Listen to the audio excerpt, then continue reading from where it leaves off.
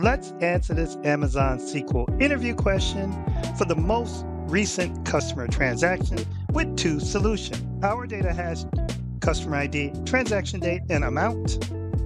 Here's our first solution with row number, where we're going to partition by the customer ID and order by the transactions, descending, and call this our rank column. And when we run this, we'll get all of the transactions ordered by 1 to the final transaction in descending order.